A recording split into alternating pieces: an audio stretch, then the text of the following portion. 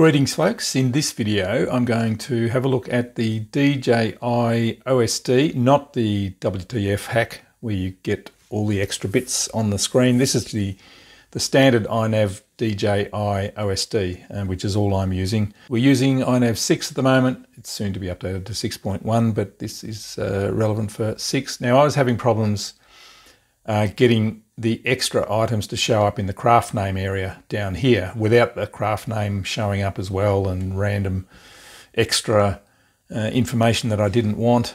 So I finally worked out how to do it properly. So the first thing you need to do is select craft name here. So you do want to show the craft name on screen. It will show as craft name initially, but fear not, it won't actually show as craft name when you're flying, hopefully. So in craft name, you don't put anything. That's the big change now. You used to have to put the colon and initials like WTE or whatever. Now you don't put anything in craft name. Then scroll down and under the DJI HD FPV menu, we choose this one, use craft name for messages and additional elements, and elements in blue will appear in the craft name. So this is sort of the new section. So now if we hide all the unsupported elements,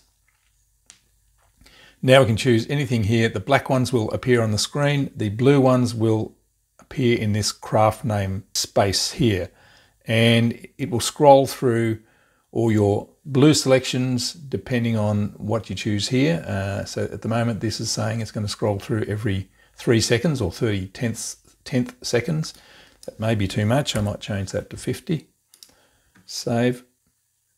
So just going through that again. Don't put anything in the craft name there.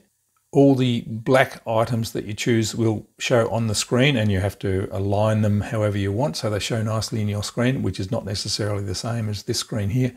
All the blue selected items will alternate through, cycle through the craft name area there. For example, in mine, I want total trip distance, efficiency, system messages, and throttle position to show up down here.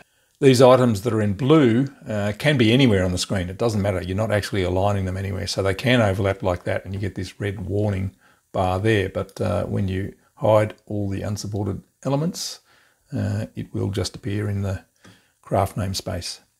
So there you go. That's just something I've been struggling with lately and other people have as well. And the tip was you don't need to put anything in the craft name there. Happy flying. Thanks for watching. See you in the next video.